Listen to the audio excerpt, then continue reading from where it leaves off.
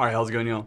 So today, we are going to be installing TrueNAS scale on this UGREEN NAS right here.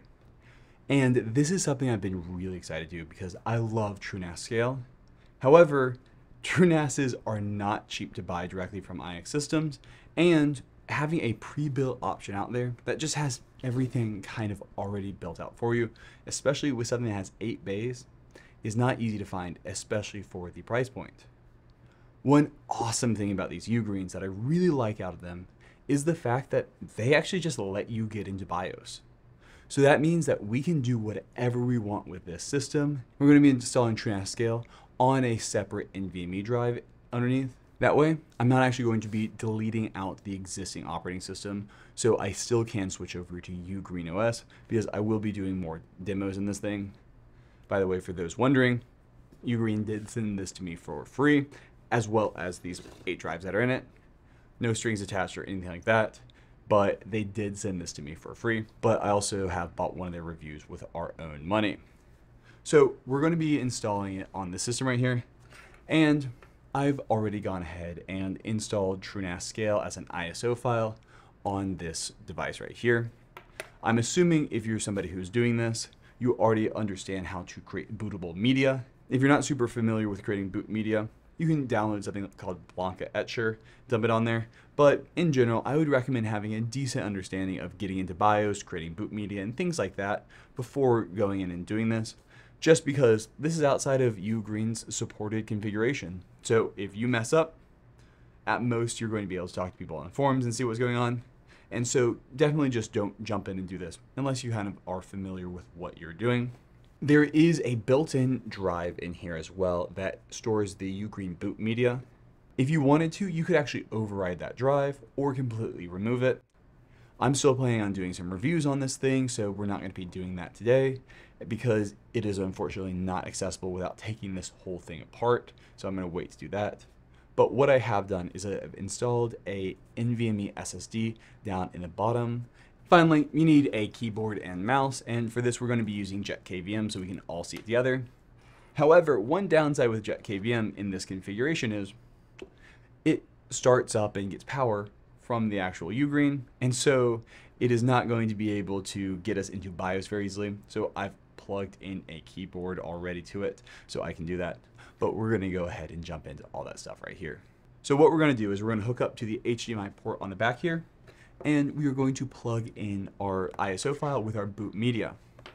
And we're going to be spamming Control F12 to get into our BIOS setup so we can go through and do all of these things.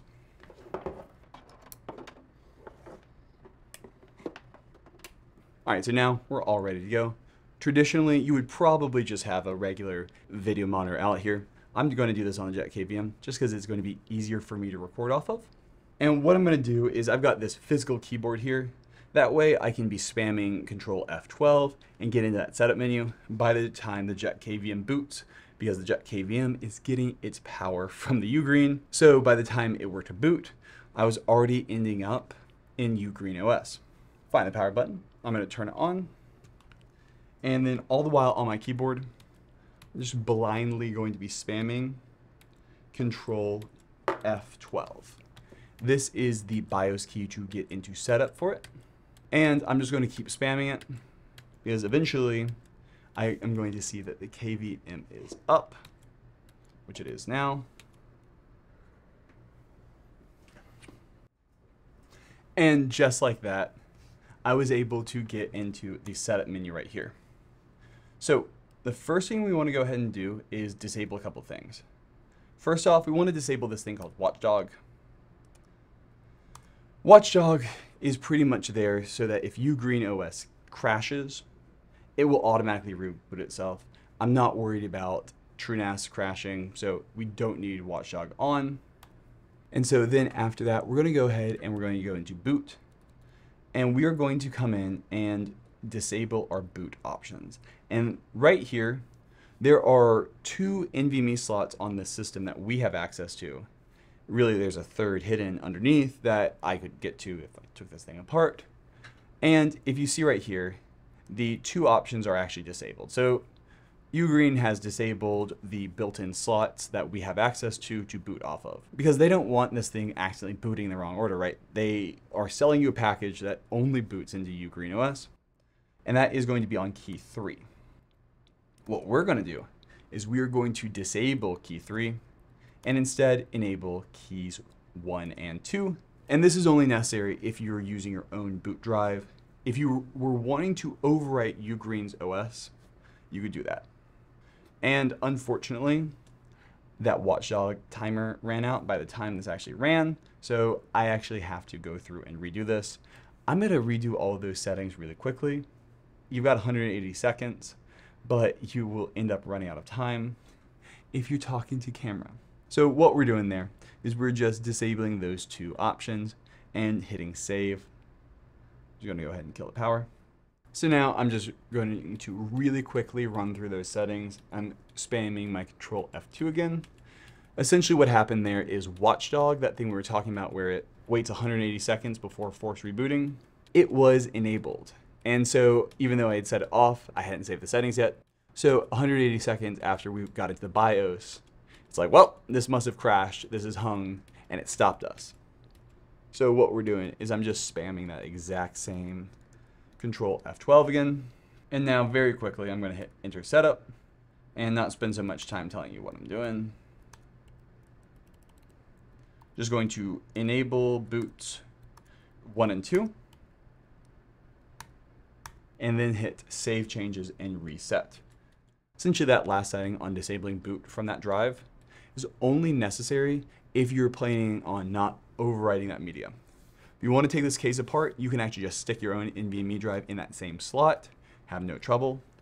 Or you can also go the route I'm going and basically just adding your own, in which case you do need to disable those things. So now I'm going to go ahead and boot into the Debian installed media.